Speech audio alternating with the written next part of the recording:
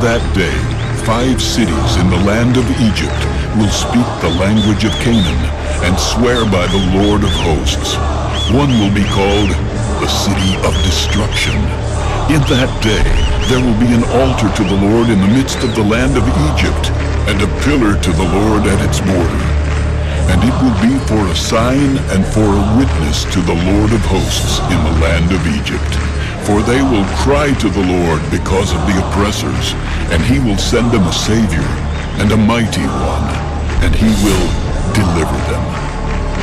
Then the Lord will be known to Egypt, and the Egyptians will know the Lord in that day, and will make sacrifice and offering. Yes, they will make a vow to the Lord and perform it. And the Lord will strike Egypt. He will strike and heal it. They will return to the Lord, and he will be entreated by them and heal them. In that day, there will be a highway from Egypt to Assyria, and the Assyrian will come into Egypt, and the Egyptian into Assyria, and the Egyptians will serve with the Assyrians. In that day, Israel will be one of 3 with Egypt and Assyria, a blessing in the midst of the land, whom the Lord of hosts shall bless, saying, Blessed is Egypt, my people, and Assyria, the work of my hands, and Israel, my inheritance.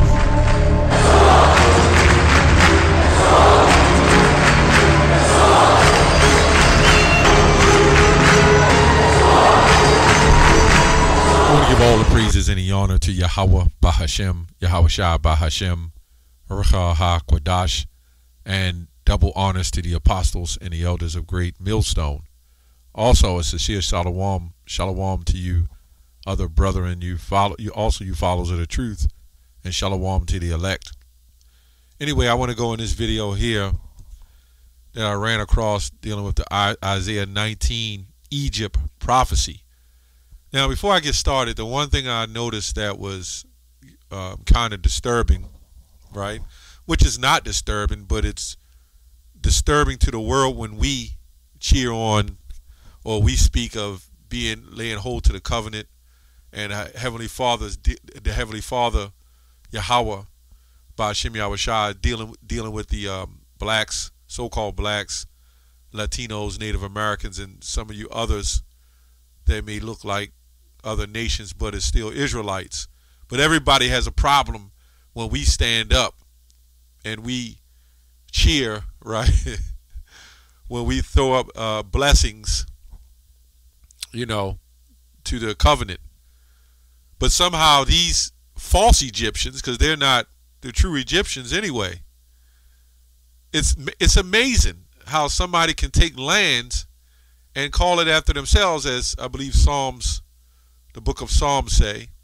They name the lands after themselves, which Egypt was basically named after Mizraim, right? That's all it means. That's the name of it, but it's really bondage. It's another place of bondage. But they're cheering, they're happy, right? And they're saying, they're just trying to jump in there and say, hey, we're fulfilling the prophecies. Well, Egypt is done away with. That Egypt. There's just because it says Egypt, we'll get that. Deuteronomy 28 and 68. It says, and the Lord shall bring thee into Egypt again with ships, because you don't need ships now to go to Egypt. This is clearly the transatlantic slave trade. You had the sub-Saharan slave trade, and you had the transatlantic slave trade, right? Which were mostly Israelites, right? But you also had our people more likely amongst some of the sub-Saharan slave trade. But this slave trade was with ships.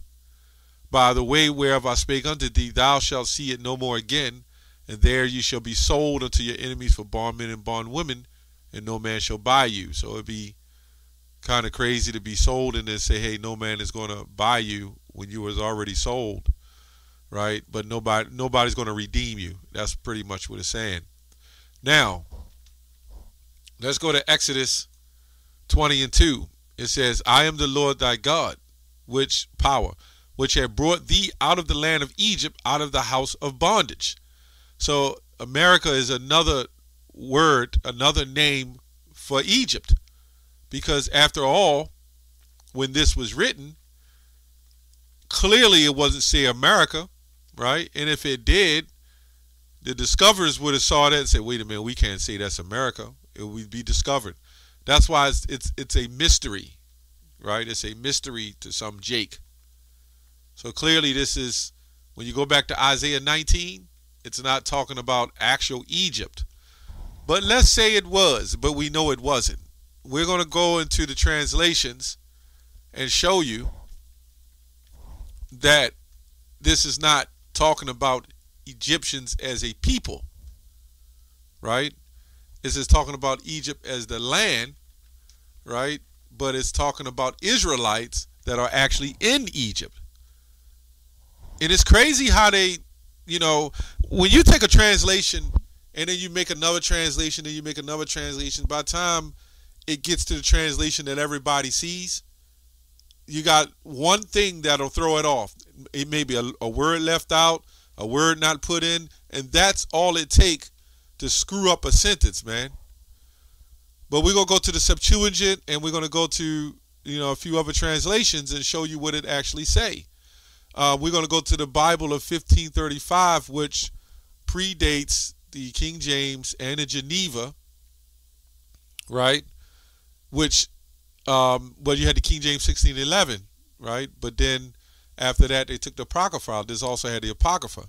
So you go to the Coverdale. It's called the Coverdale Bible of 1535.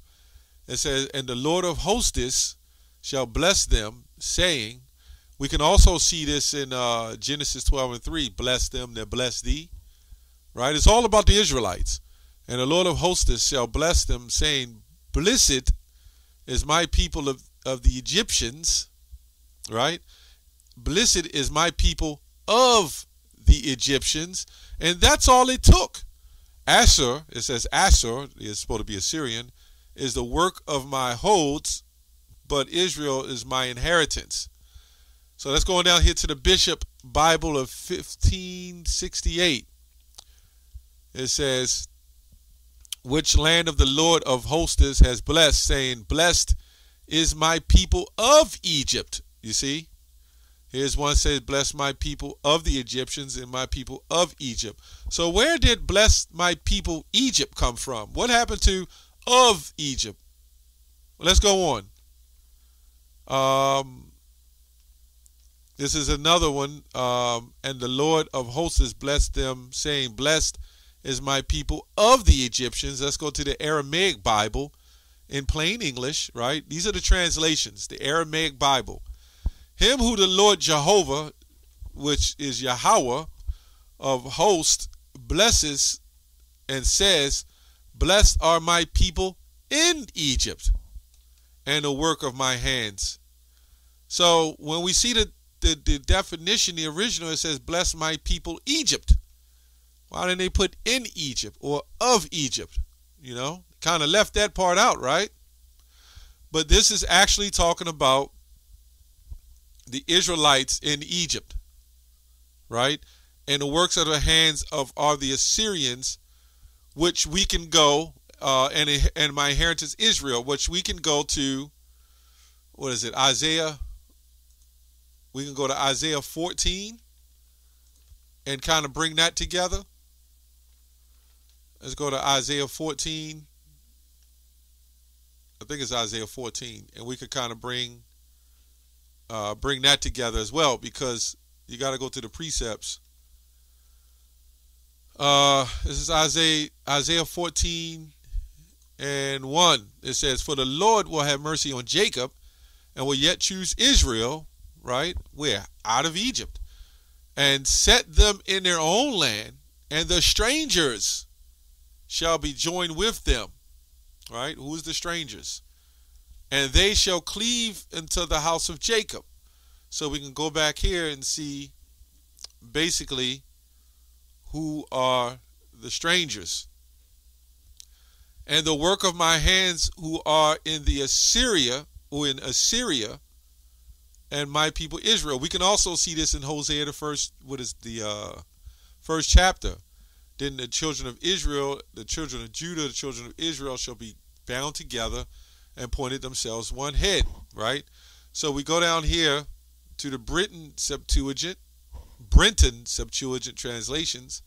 It's saying, blessed be my people that is in Egypt, that is among the Assyrians, and the Israel my inheritance. It's crazy how these nations, all of a sudden, because they see Egypt and Assyria, they all of a sudden, because they see a verse like this, they all of a sudden want to lay hold to the covenant that was not for them. Didn't you know that the Most High used you non-Israelites, let me say that, to oppress and enslave the Israelites? You mean to tell me you ain't going to pay for that? Let's go to Isaiah 11:11. And it shall come to pass in that day that the Lord shall set his hand again the second time to recover the remnant of his people, which shall be left from Assyria and from Egypt and from Pathros and from Cush, right? And from Elam and from Shinar and from Hamath and all the islands of the sea. So you're going to have Israelites scattered amongst these nations. So in all actual reality, when you look at the way these people think, why would the Lord recover his people from Assyria or from Egypt if they was his people? And from Pathros and Cush, if they was his people, and from Elam and Shinar, Hamath, and the islands, if they was his people, why would he have to recover them from there? They would already be good, right? Guess what? Our people over in that unholy land too. So that's what it's representing. I just wanted to give a little more clarity on that doctrine of Isaiah 19 and 26, where it says, blessed are my people that is in Egypt, not blessed my people Egypt. Which we could still bring that together and say Egypt is, when it talks about that, that's our people, because our people follows the ways of Egypt, right? But when you really look at it, it's blessed are my people that is in Egypt, that is in America, that is in this place, right? And starting with the elect, right? Don't we call ourselves Americans or whatever else we call ourselves, or we call ourselves whatever other nations, right? We call ourselves Puerto Ricans and Dominicans. We call ourselves all kinds of names, right? But you got to be able to go into the text. You got to be able to go into the spirituality of it. But this is why these texts was written, but we had to go and decipher it. Because you can't have it where the Lord said, all Israel shall be saved. It's all about the Israelites. All Israel shall be saved, but the Egyptians, my people, right? But then what happened to everybody else that is his people? You see where it goes? What about the Hamites? Okay, what about the Edomites? So why didn't he say bless Egypt, the Edomites, and all the other nations? This is the Christians who pick and choose and try to make it their own. But the disturbing part is the Christian says all people can lay hold to the covenant and the salvation. But these guys in this video, as you see, all of them who claim to be Egyptians, which they're not, and some of them may be to a small degree, they're only subscribing to themselves being chosen. We the only ones not allowed to be. And that's crazy. That's the curse of the Lord, man. Anyway, that's all I have on that. Shalom.